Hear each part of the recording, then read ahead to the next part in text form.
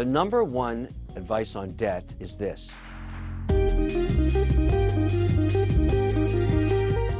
Don't get any. In other words, don't spend more than you have. Now, if you end up with debt, particularly in a mortgage, these days, and this is the tax law changing, you can't write off as much as you used to. So the number one debt you want to get rid of is pay off your mortgage.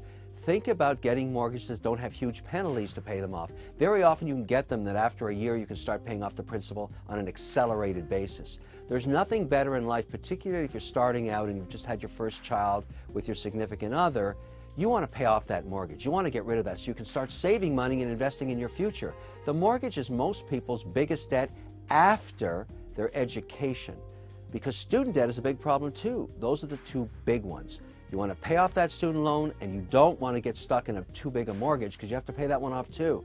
Pay those off as fast as you can, and your savings will start.